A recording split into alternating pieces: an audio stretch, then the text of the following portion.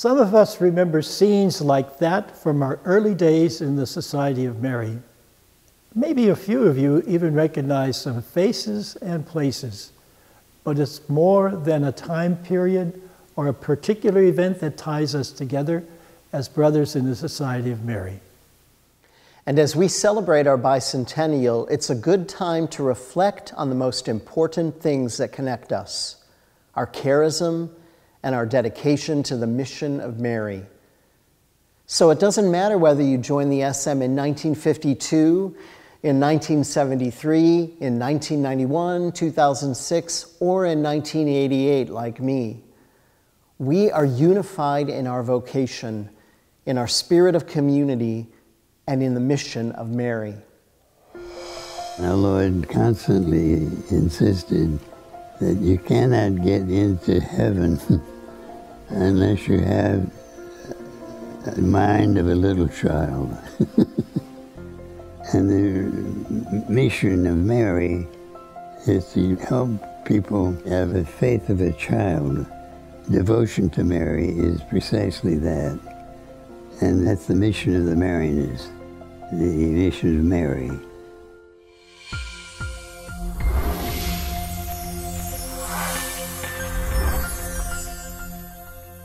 The bicentennial theme is to know, love, and serve. These verbs are omnipresent in Marianist texts and tradition. They're simple words, but they carry a weighty obligation. To know, love, and serve Christ, to know, love, and serve Mary, to know, love, and serve the inspiration of our founder. That's what we've been called to do over the last 200 years. And in the United States, we've had our struggles, but it's good to recognize our successes as well. Just think of the thousands and thousands and thousands of young people we have educated over the decades. Because, of course, for Marianists, education is a privileged means of formation in faith. You know, we often think that Mary must have taught Jesus a lot of things. She was really his first teacher in this world. And so me as a teacher, as a Marianist, I can really take on Mary's role of teacher. And what she did for Jesus, I hope to do for the students, whoever they are, that come into my life. And so I think that's why I became a Marianist. Many of us were drawn to the Marianists as a way of combining being teachers with spreading the gospel. And over the course of more than 150 years, American Marianists have done both with great success in so many places.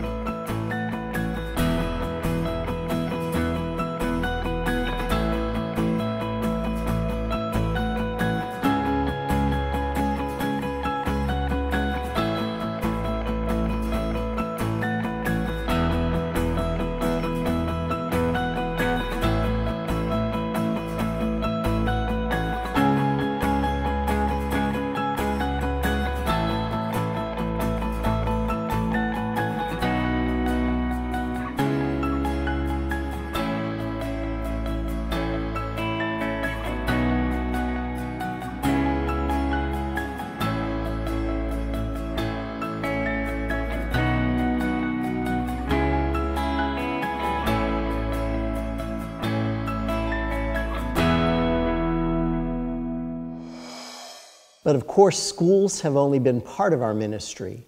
Our parishes, retreat centers, and works in social justice means that American Marianists have had a huge impact everywhere we've served.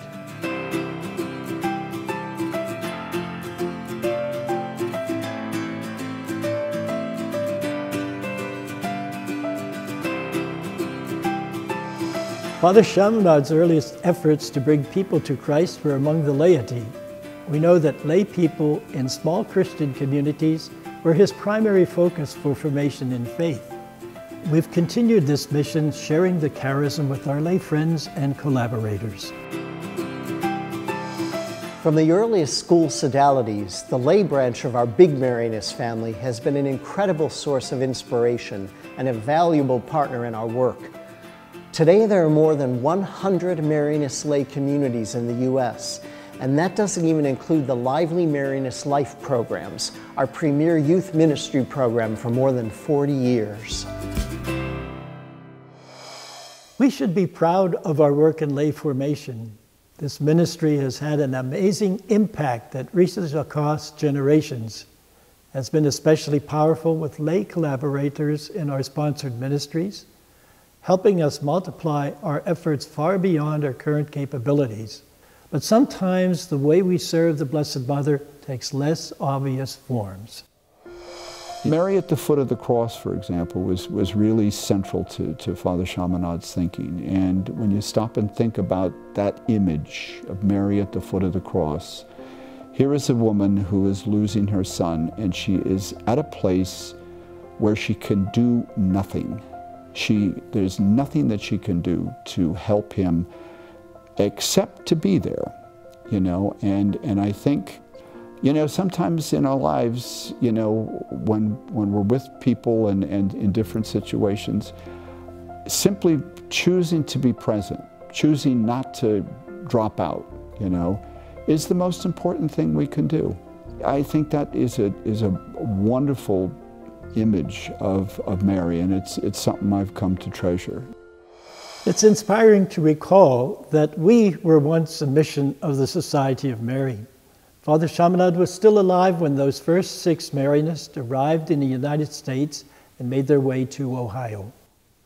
Even back in the 19th century, our drive to know, love, and serve Mary compelled us to send missionaries to the Kingdom of Hawaii.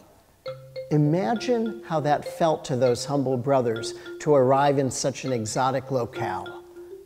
And of course, our role as missionaries continued with great faith and energy over the following decades.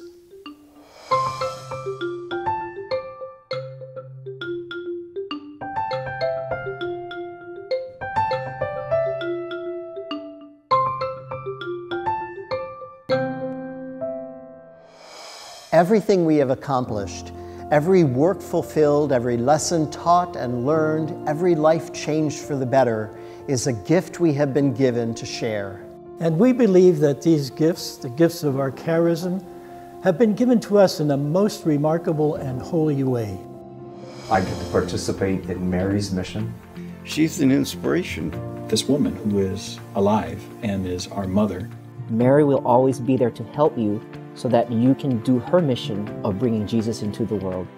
The love and the guidance and the inspiration of Mary, the mother of Jesus. Mary, untie of knots. To God through the intercession of Mary. She is the key to the incarnation. Under Mary, we will flourish.